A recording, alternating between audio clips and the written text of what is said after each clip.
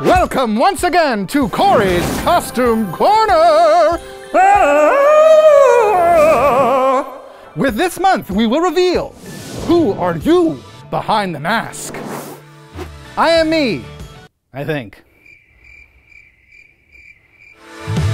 In today's lesson, we'll learn the kind of things that God wants you to think on. And it doesn't matter who you are, whether you're a boy, a girl, the Easter Bunny, Stormtrooper, a pineapple, a strawberry, Santa, hot dog, turkey, a snowman, a polar bear, whatever this is, a different kind of snowman, a banana, Mario, in the Paw Patrol, a football player, a soldier, a little baby. Whoever you are, God wants us to focus on what is true. And when you're truthful in what you say and what you do, that's called having integrity. It says in God's word, whoever walks in integrity walks securely. But whoever takes crooked paths will be found out. That's Proverbs 10:9. So, what do you focus on? I'm gonna focus on this Bible lesson. It's not weird, this is how I focus. Gotta blink to get my focus good. It helps to bounce.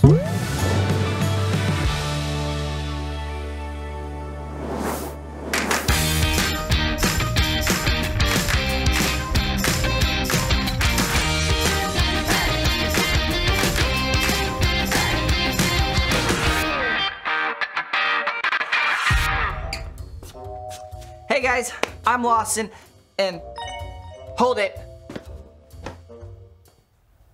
Lawson? Lawson? Lawson! Hey, sorry about that. I just had to save a puppy from being hit by an oncoming Mack truck. Okay, truth is, I was about to lose a bid on this really cool archery set from eBid. Sorry. You know what, I think I need today's story too, actually. But anyways, I heard it from this kid Elijah, who's in my cousin Noah's martial arts class. Now Elijah's been training for a couple years. A little jujitsu, a little taekwondo, a little kung pao chicken. Okay, I did not stretch this morning, folks. Now, Elijah's about to test for a green belt. But what he really wants is to be friends with the two coolest kids in the dojo. Rhett and Quinn. Everyone wants to hang out with these guys. And Elijah's been trying to get their attention by cheering them on. Kick, strike, win, woohoo! And by bringing snacks to share. Like tons of snacks. And then, on a tournament day, Rhett and Quinn actually invite Elijah to sit with them during lunch. And Elijah's like, yes! He's so excited, he's over the moon. And Elijah's determined to fit in with Rhett and Quinn. When they sit, he sits. When they take a bite, he takes a bite. And when they laugh, Elijah laughs. But then, Rhett and Quinn start talking about this new kid, Jed, who's never done martial arts before. Rhett says, he's pathetic. Quinn adds, he can't tell a block from a strike. And Rhett points out, he doesn't spar, he wiggles. Jed gets all red, like he's trying not to cry. And Elijah feels terrible for him. But then, Rhett and Quinn look at Elijah to see if he's laughing too. Elijah's so tempted to laugh too, so they'll think he's cool. He tries to think of something funny he could say about Jed. I don't know, maybe like, Jed looks like my great Aunt Lucy trying to water ski. Rhett and Quinn are still waiting. So Elijah finally takes a deep breath and he says, don't make fun of Jed. He just started training.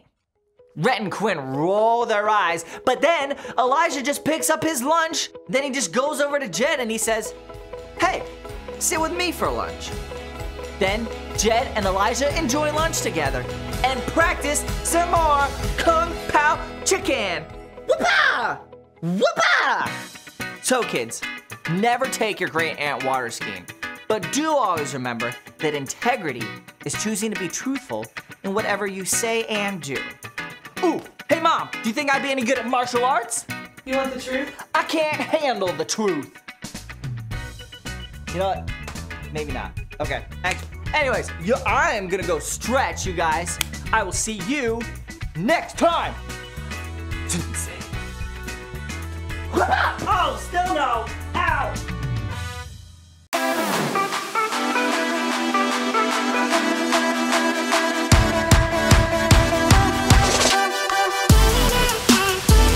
Hey kids and preteens, thanks so much for joining us online.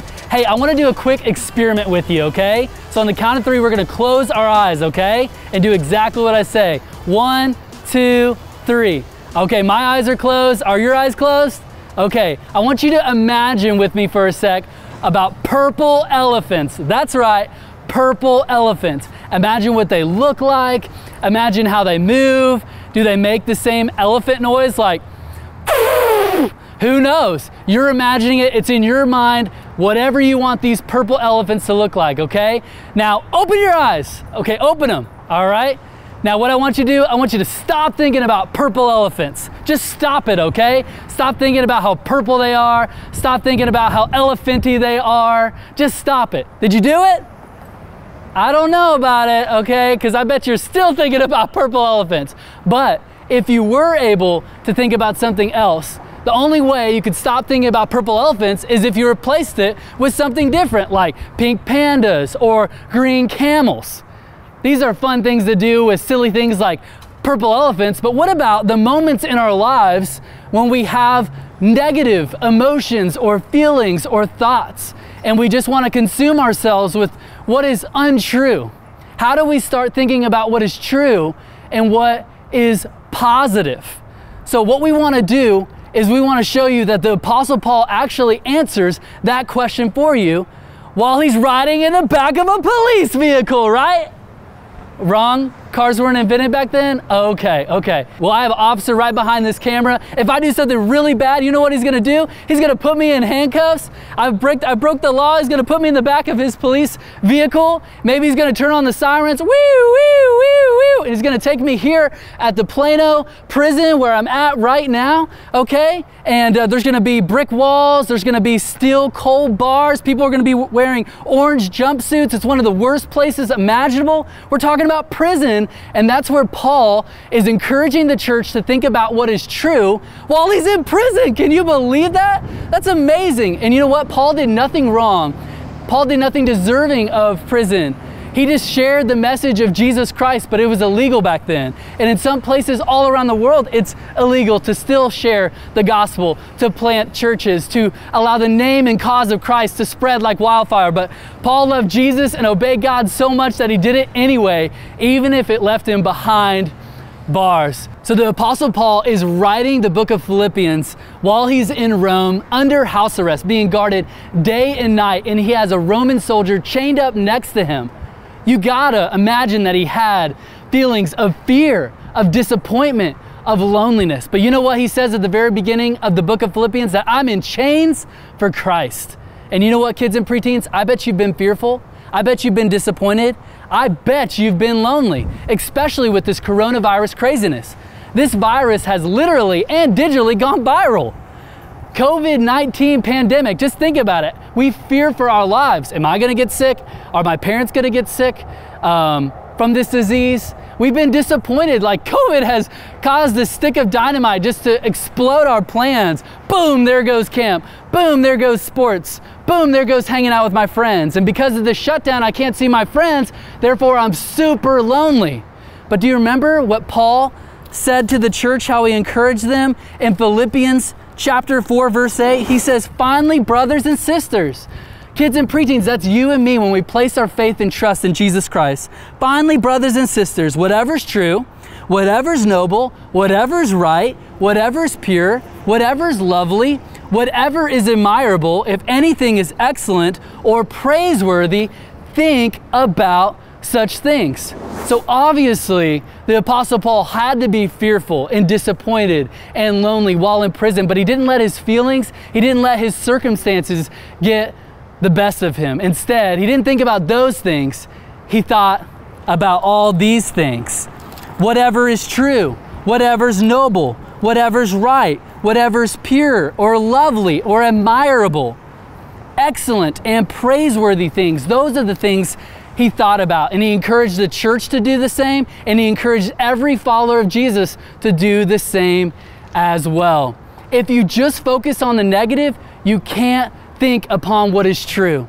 Paul could have just been super discouraged while he's at house arrest and just feeling bad and just having an awful day. But instead, he was used by God to pen the book of Philippians to encourage the church of Philippi to keep going, to think upon what is true. God still used him because he chose to change his perspective on what was untrue to what was true. To think not upon those negative things, but think upon the positive things that God wants us to consume our minds and our thoughts and our attitudes and our actions with. So preteens, kids, I want you to realize that Jesus did this far better than any other man has or will ever do. Jesus knew what was true. He knew what his death would accomplish, even though he would go through excruciating pain of dying on the cross, but he knew what that would accomplish. He knew that he would rise victoriously from the grave on the third day. He trusted his Father. He did what was true. And so kids and preteens, I want you to think about our bottom line. With God's help, we can focus on what is true. And so as you go about the rest of your week and weekend, talk with your parents or your siblings, your Zoom life group leader, whoever you want to talk about this question with. Think about this question. What do you tend to focus on? Kids and preteens, it's been great opening up God's Word with you. Love you. See you next week.